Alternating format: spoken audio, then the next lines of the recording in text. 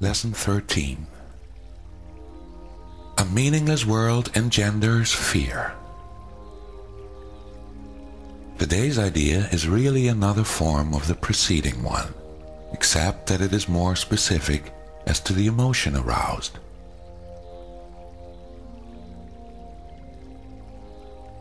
Actually, a meaningless world is impossible. Nothing without meaning exists. However, it does not follow that you will not think you perceive something that has no meaning.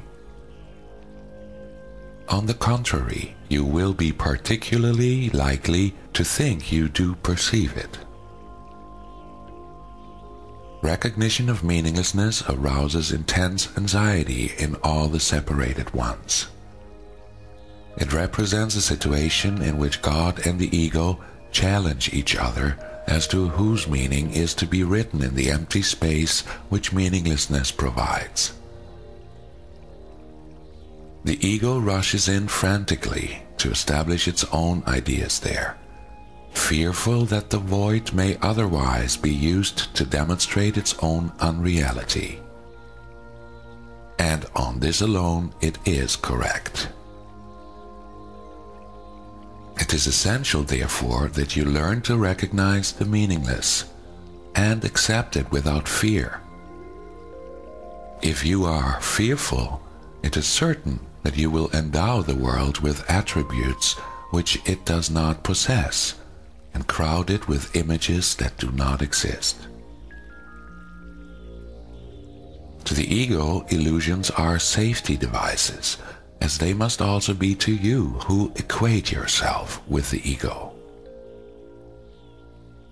The exercises for today, which should be done about 3 or 4 times for not more than a minute or so at most each time, are to be practiced in a somewhat different way from the preceding ones. With eyes closed, repeat today's idea to yourself. Then open your eyes and look about you slowly, saying, "I am looking at a meaningless world." Repeat this statement to yourself as you look about. Then close your eyes and conclude with, "A meaningless world engenders fear because I think I am in competition with God." You may find it difficult to avoid resistance in one form or another to this concluding statement. Whatever form such resistance may take, remind yourself that you are really afraid of such a thought because of the vengeance of the enemy. You are not expected to believe the statement at this point and will probably try to dismiss it as preposterous. Note carefully, however, any signs of overt or covert fear which it may arouse. This is our first attempt at stating an explicit cause and effect relationship of a kind which you are very inexperienced in recognizing.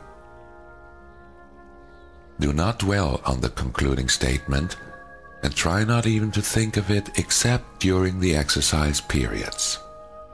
That will suffice at present.